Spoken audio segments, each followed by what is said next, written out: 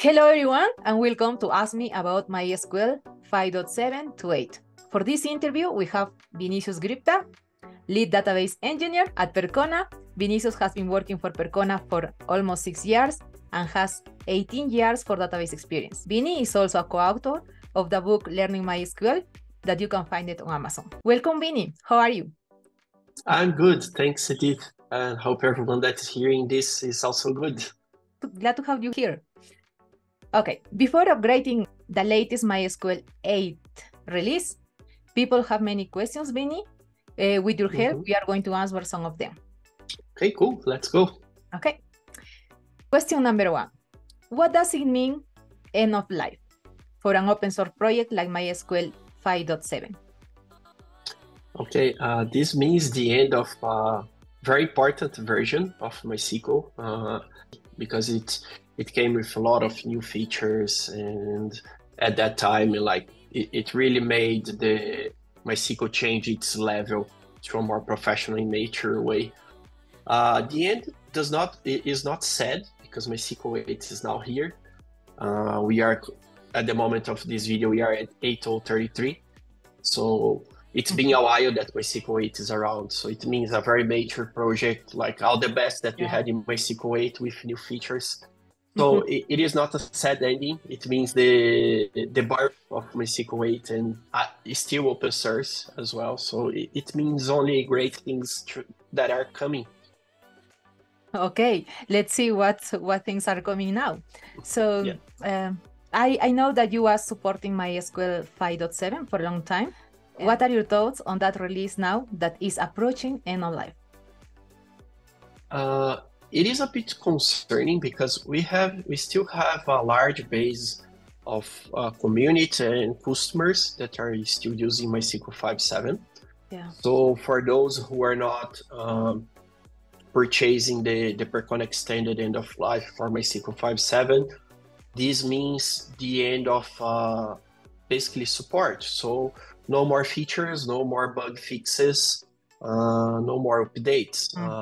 And for production database that requires compliance and all this stuff, you need to have some plan in place because once you reach the end of life, you will be basically on your own.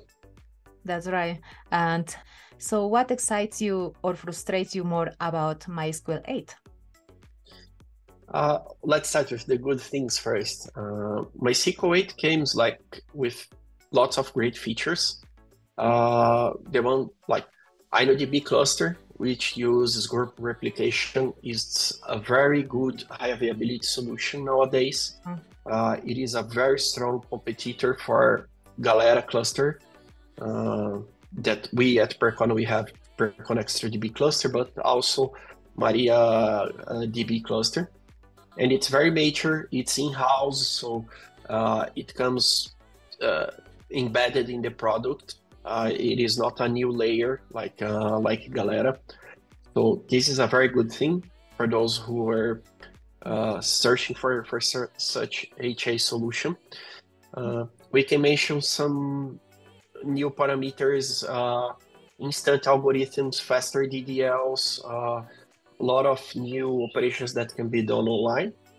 And at the same time, one thing that frustrates me is the upgrade and downgrade method, because once you move to MySQL 8, there is no way back in terms of downgrade. Like you need to import and export your data or have a standby server or something like that. So upgrade nowadays, they need to be treated much more carefully than we did in MySQL 7.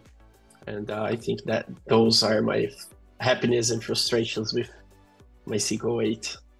Yeah, but I can imagine that with the time this is going to improve, right? With the time, I think the maturity is gonna come, right? Yes. The bigger problem nowadays, it's not a problem, but it's a reality. Every time, and it doesn't matter if it's MySQL, Postgres, Mongo, Oracle, every time you do a major upgrade, you get out of one version, you're going to a that has a lot of changes. like it causes some disruption, more than like you read the release notes, you do tests and everything. Those are big changes. You need to take them carefully. But there are things that can help you. Like MySQL 8 comes with MySQL Shell, and inside MySQL Shell you have utilities. And one of the utilities for this is the upgrade checker.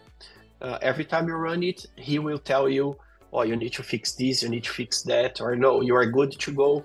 I didn't find any errors. So it really helps. I recommend everyone that's trying to upgrade. You can run the upgrade checker on your MySQL 5.7 database. It won't change anything. It's just a check. It will check a few parameters, so no worries. It's a very nice tool to have, because then you can plan in advance if there is something that requires a major change in the application.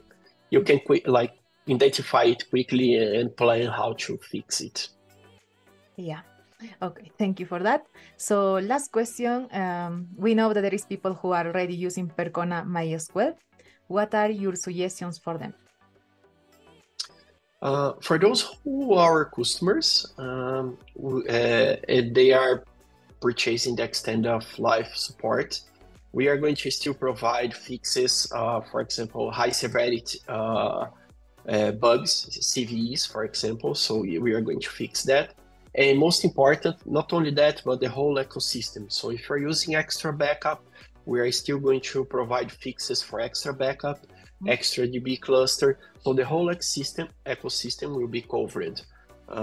In this aspect, you have a full protection even after the end of life. Still, for community users and also our customers, I would recommend starting checking MySQL 8 as soon as possible.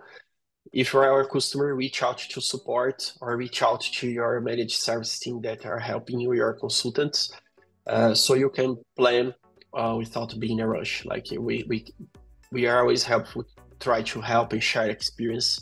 During this period, we discovered a lot of how-tos and how to best practice, how to have a more smooth transition.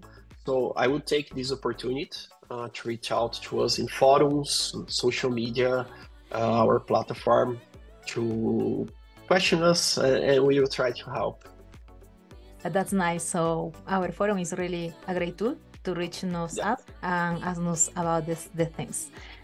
Thank you, Vinicius. If you who are watching this video, you want to know more about the migration from MySQL 5.7 to 8, Vinnie made an interview the last week, so you can find it here. Also, there are more questions for many people who have these concerns, and you can learn more.